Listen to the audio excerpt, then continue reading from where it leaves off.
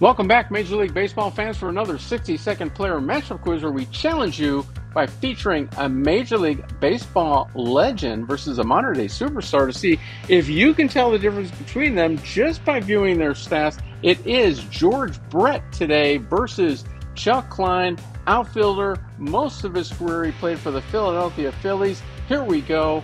Based on the first 16 seasons of their careers, George Brett, Chuck Klein, which one belongs to stat column A, which one to stat column B? As you can see in bold, the leader for each statistical category. It goes back and forth.